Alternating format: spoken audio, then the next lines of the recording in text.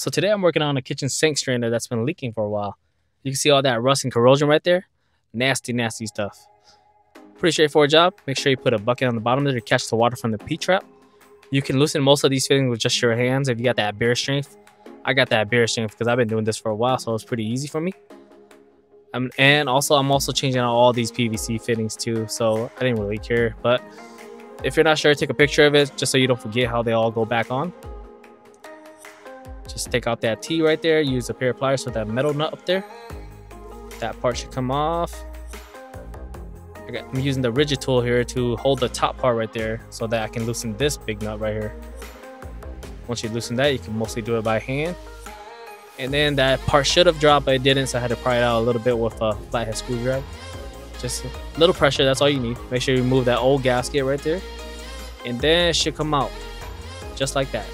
So that's what I did. Held it in like that on the top while I was loosening it with the pliers on the bottom. And make sure you clean it.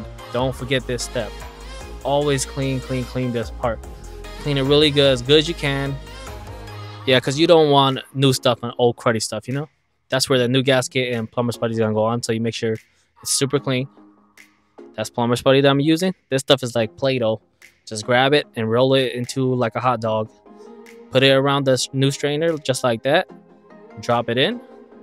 This is the strainer that the customer provided me with, so this is what I'm using. Make sure you put the gasket on and read the instructions so you know exactly how it goes on. Tighten that nut, and then you can make your fine adjustments with these screws right here that's on the nut.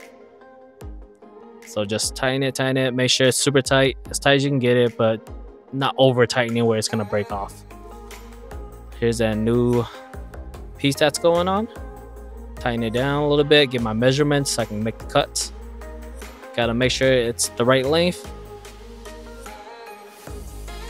This is the Ridgid PVC cutting tool that I'm using. Love this thing. This thing makes the job super easy. It cuts it and it also reams it all at the same time. Alright, so putting the new parts on.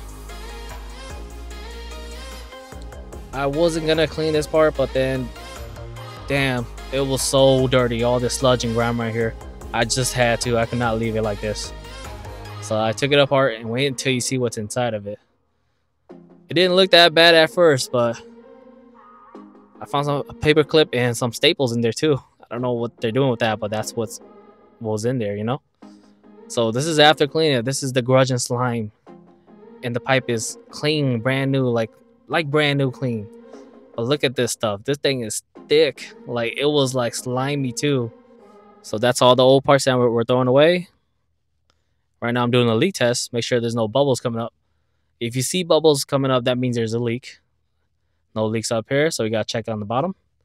Make sure there's no drips or anything like that at all. If there is, make sure you do your fine adjustment with those screws. And damn, that's it. Look at that. Everything looks brand new. Something about new pipe fittings, man. They just look brand new and make everything look so much better. Clean. And damn, that's nice.